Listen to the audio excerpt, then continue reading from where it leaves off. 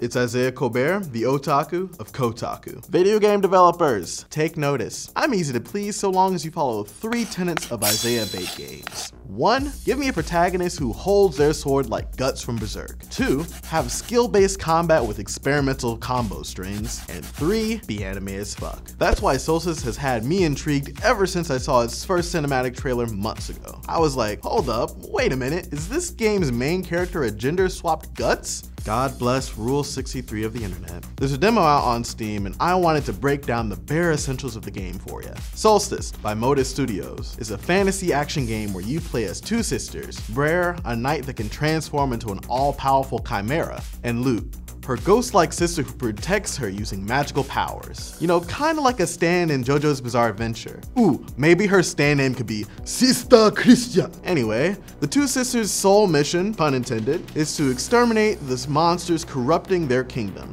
And oh boy, does Soulstice have some chef's kiss monster designs. We're talking giant disembodied trash-talking heads that crack open to reveal their Colossus brother. He humiliated us, all because of you,